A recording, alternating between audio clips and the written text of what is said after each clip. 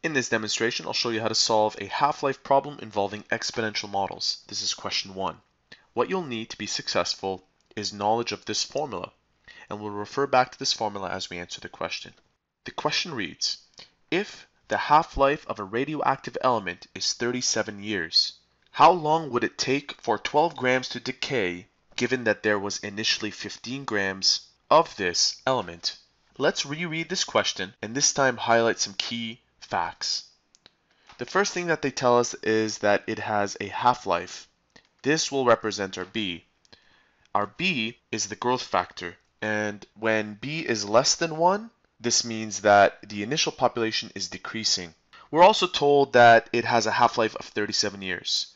This number right here represents our C value, which is the time it takes for the growth factor to occur. So it takes 37 years for half of that matter to disappear. How long would it take for 12 grams to decay given that there was initially 15 grams of this element? So initially there was 15 grams, that's AL.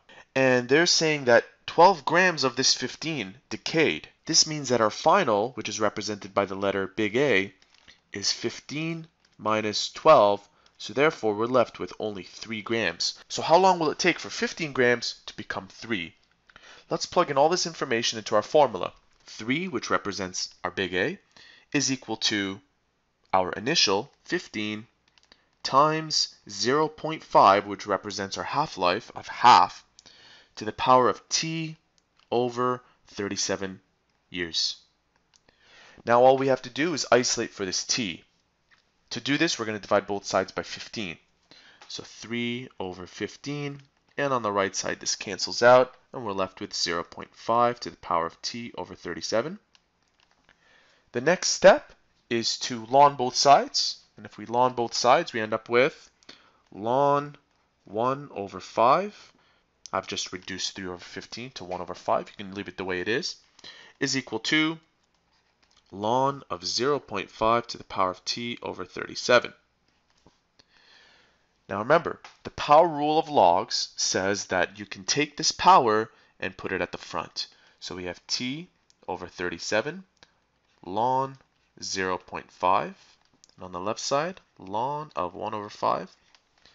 I'm now going to divide both sides by ln 0.5. Ln 1 over 5 divided by ln of 0.5, and that's equal to T over 37. And just like in one of our previous videos, at this stage you would multiply both sides by 37. That would give you the time it takes for that matter to decay. So we have ln 1 over 5, writing this part down, divided by ln of 0.5, writing this part down, is equal to that amount times 37, gives us 85.9. 85.9 is equal to T.